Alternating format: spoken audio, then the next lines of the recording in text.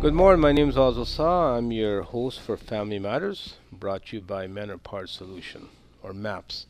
MAPS provides counseling services to individuals through our Healthy Relations program, as well as providing transitional housing services through our Phoenix House programs. With us today is Leo. We are continuing our discussion with Leo Moose about his residential school experience. We went through a number of discussions with Leo at our last show, and we ended with when we were talking to Leo about when he went home after his 3 years at the school. So Leo, thank you for being here and sharing your experience. Uh, you had mentioned after the 3 years of being at the school, and if you could, our viewers who weren't with us at the last show, um, the residential school you went to, could you repeat the name of it? It's on Guy Hill Residential School. And just outside the park, correct? Yes. Okay. Um, what is that building you use for now? Do you know? Uh, Apparently the building was condemned. There's nothing there anymore. It's just an open space. Just an open space. Yeah. And I forgot to ask you when we were talking about that. How many kids were there when you were there at the time? Oh, there was. I wouldn't be able to give you a number. There were Yeah, so many kids. it would be in the hundreds, though. You Yes. think? Yeah. Yeah. Yeah. Okay. Now you had mentioned after 3 years they said that you were allowed to go home. Yeah. And you had said that it had to do with the fact that your parents were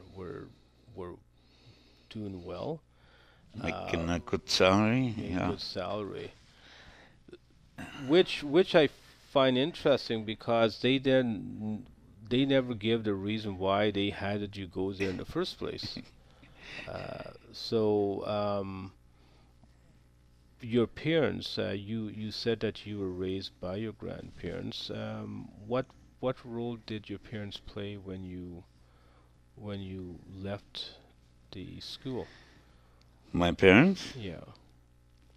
Yeah. Well, even even them, they were all they thought that I'm going to a good school, Yeah. I'm getting good treatment.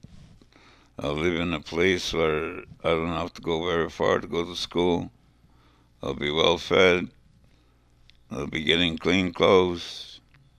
I'll be protected. I think that's the most striking thing for me at least, as we're having our discussion, is the thinking at that time from the parents um, in regards to where their kids were going to. So your feelings that most parents felt and most grandparents felt that their kids were going to a place where they were going to get a good education. Is that correct? You know, I guess they have to brainwash my parents before they could brainwash me. How did you feel about that? That you were sent to a place where you saw a lot of bad things happening, uh, and the place you're sent to, your parents or your grandparents felt what was a good place. How did you feel about that? Was there any conflict in your mind about uh, disappointment? Um, Right away, yeah. I I didn't like the idea, no matter how good it sounded. Like where I was doing good Hmm. with my grandparents in the school I was going to. We talk about the intergenerational impact of residential school, how it impacted the relationship that parents had with their children, where even though the children did not go to school, but if the parents did, how it impacted how those parents related to their children. What's your thoughts on that? Do you think there was a real impact on how uh, individuals like yourself or people that you know of that went to residential school and the experiences you had to go through, do you feel that impacted how you related to your children? The one good thing about me is when said to myself when I was in there, if I ever get out of here, man, I'm gonna I'm gonna help kids. Hmm. And the one thing I did for my kids and my grandkids to this day was to protect them the best I could, not to show what was inflicted on me. How do you think your other classmates did, though? The ones that um, had an impact on their life from their experience? I've never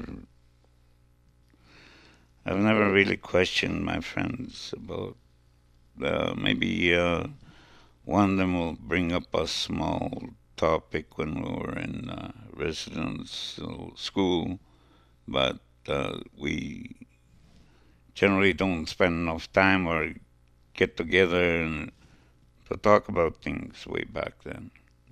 Okay. But there's small things that pop up that we laugh about. Remember this and that, you know. Yeah. Some of the memories? hmm Okay. Some good memories. What's your feelings about, and we're going to be talking about what you feel needs to be done to help survivors of residential school.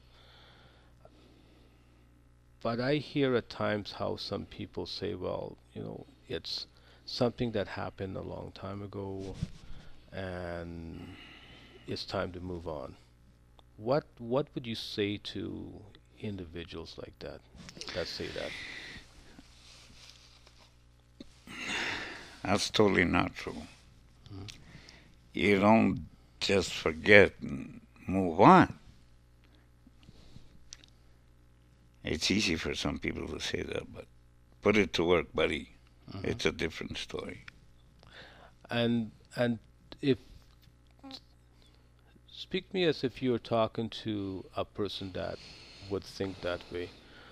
What would you tell them about what's the most difficult thing about trying to move on?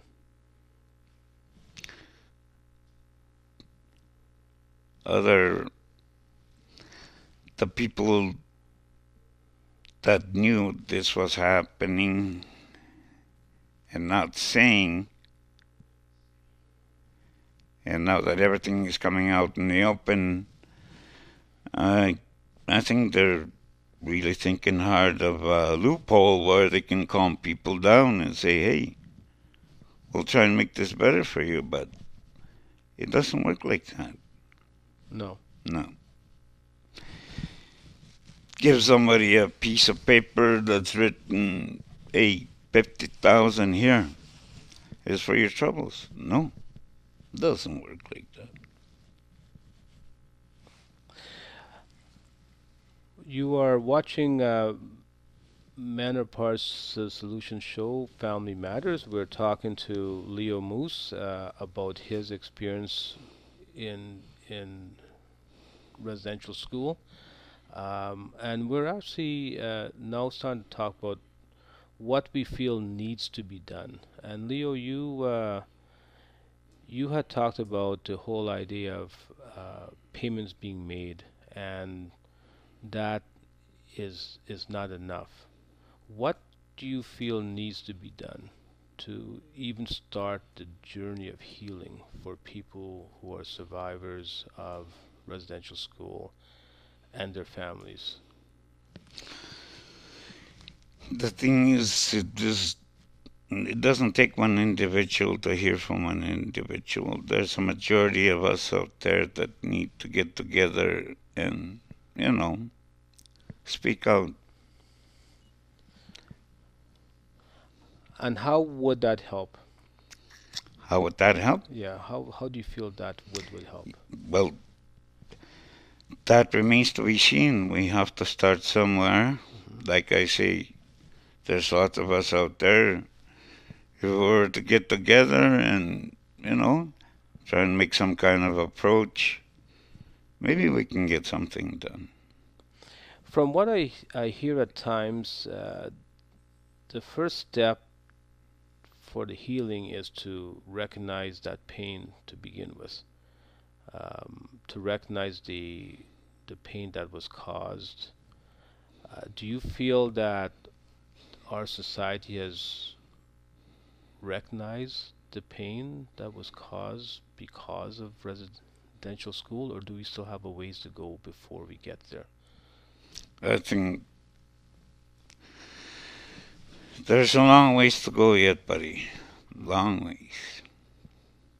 But that you feel would be the first step is for people need to recognize fully. Exactly. Okay. Recognition, recognizing. This is not a simple problem that you can solve over like in one day. It's a long process. The Let's talk about the church for a bit. Now we know that the government of Canada and their role. Um, what do you want to hear from the church? What do you want to hear from, say, if the Pope was to come and see you? What would you want to hear from him? That's a good question that I'd have so much to say that I wouldn't be able to get in one sentence. Would the first step be for him to provide a formal apology, saying that we were wrong and bad things occurred? For sure, no doubt. That's that's the first step. Leo, do you find that there's any conflict with some individuals, the fact that the role that the church played in the pain, but yet the church is supposed to be a place of healing and spiritual support? What's your thoughts on that? Is there a an internal conflict for some individuals trying to come to grips with the role that the church played in this?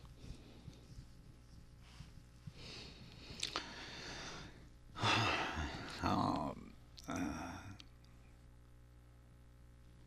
it's I don't know how to put it, but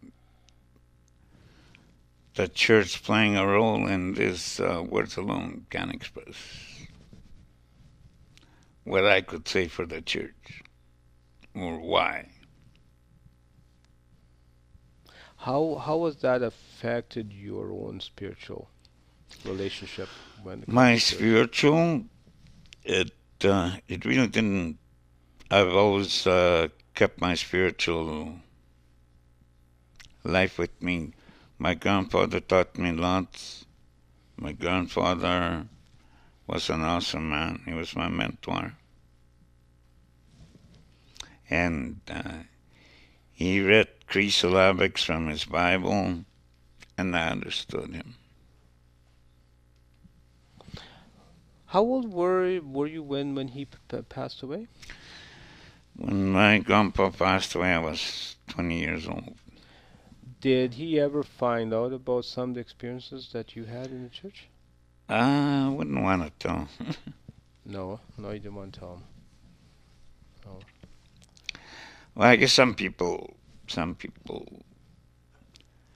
talked about it before, and sure, it got out to some people, but I didn't wanna. I didn't want to tell them right away. So going back to the role of the church and the government, and going on to the government of Canada, what else would you like to see from them? Say aside from a formal apology, aside from some compensation to help with providing resources for people to be able to start to heal, any other thing that you'd like to see from the government? Yeah, I would like the government to stop governing me. I would like to govern myself. And can you expand on that a bit? Self government. Of government? Like, uh, I don't know how many years, like, world look at, like, sometimes I feel like I'm from the third world country, in my own country. Hmm.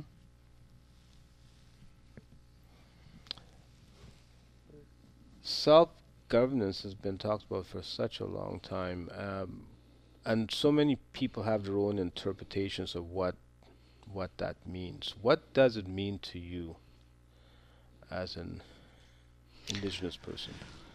Well, for one thing, it would make a major changes in a lot of places and a lot of systems for the indigenous people. It would change like child and family services. Even I think greatly we could abolish so-called welfare. We didn't. I never knew welfare when I was growing up. Mm. It it just kind of made me small as I got older and to understand what welfare was. It was like an insult. Mhm.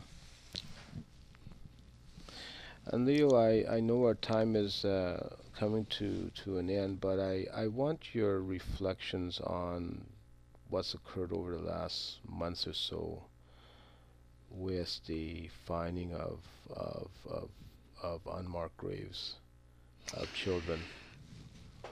That's another. That's another part that uh, I'm not saying that it hasn't affected me. Of course it does. That goes on with the ongoing healing that I do for myself. Myself. Mhm. And in closing, what would you, if you had a chance to speak to other survivors of residential school, what are some of the things that you would advise them to do? Mm, Well, I think we all need to get together as a group, as a whole, survivors. If you have people in numbers, I think that's more boisterous, will be heard. Okay. I'm not saying we haven't been heard, but we want to be heard. We don't just want to be swept off like Yeah. Well, you have been listening to Leo Moose, residential school survivor, on his reflections on his experience at the school, but also his thoughts on what needs to be done going forward. I want to thank Leo for the time he spent with us. Leo, I know it's a very hurtful discussion to have, but as you said over and over again, is one that needs to happen. Because if you keep it buried, it's just going to cause more pain. So, as maps, what we would encourage people to do, alongside what Leo had mentioned, is if you are experiencing the need to speak about your experience, we encourage you to go out there and speak about it, and to uh, and to find those resources. You can always phone the MAPS office at 778-6040. to help with hearing about what are some of the resources available. But Leo, thanks again for time. You've been watching Family Matters, brought to you by Manor Part Solution. Thank you for your time, and hope you enjoy the rest of your day. Well, I'd like to say thank you for having me. And Jessica, your dad is finishing up. Jeff, your dad is finishing up. And I'll let your kids know when they're going to broadcast this. And you're going to hear your pops. Have a great day.